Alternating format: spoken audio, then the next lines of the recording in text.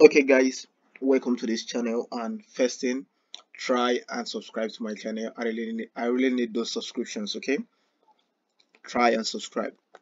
So right now, if you try to increase the length of your frame, I'm going to make this video very short. You discover I'm going to do it now. Once you select the frame and you drag, you can see what's happening. You can see the star. It may not be the star in your own case, maybe some other components moving around with the frame. You can see. So this is, in fact, the first time I had this issue, it almost drove me insane. So this is what you will do. I'm going to leave this and hit Ctrl Z. What you're going to do is simply select the frame. So I'm going to select the frame, hold down Ctrl, and then you drag.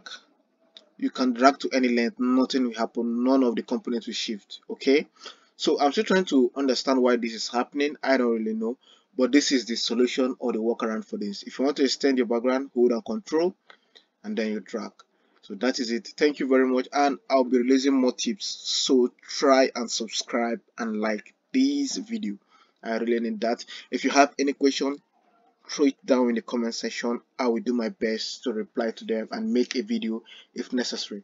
So I'll be pushing out more short clip tutorial videos on Figma like this to help you and enhance your workflows. Thank you very much, and see you in the next video.